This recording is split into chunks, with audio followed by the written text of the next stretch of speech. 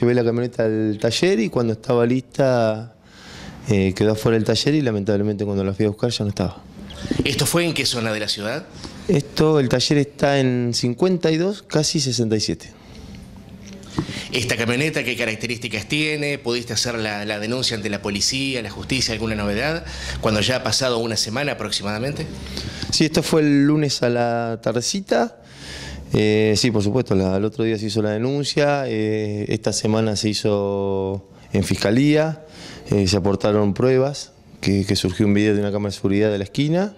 Así que bueno, rogando que aparezca y que la policía actúe conforme a lo que se denunció, ¿no es cierto? ¿Qué tipo de rodado? Contanos las características. Es una Toyota Hilux, cabina simple, color verde petróleo.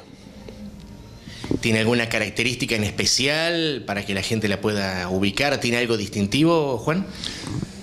No, estaba normal, como cualquier vehículo que sale de fábrica, pero lo que sí que era particular por el color.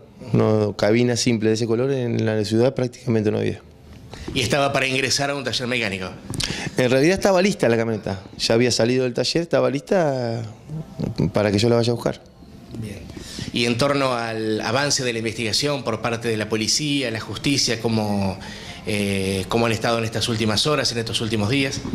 No, en realidad se han aportado datos de terceros que se le ha proporcionado a la policía para ver si podíamos ayudar un poco con la investigación, pero no hemos tenido ningún tipo de novedades hasta ahora. Al margen del aporte de lo que se ve por la cámara de seguridad, ¿algún testigo, los vecinos del sector? No, pues ya era medio de nochecita y bueno, sí lo que capta la cámara que se lo llevan con otra camioneta. Ajá. Sí. Bien.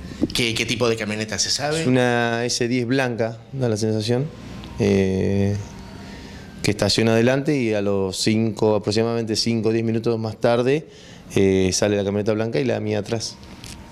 ¿Y posibilidad de ver a los responsables de ese rodado? Todavía no.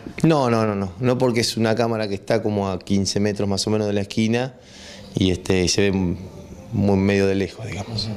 ¿La camioneta tuya perteneciente al comercio? Sí, ¿A uso personal? Sí, yo trabajo con la camioneta, hago carteles acá en el negocio.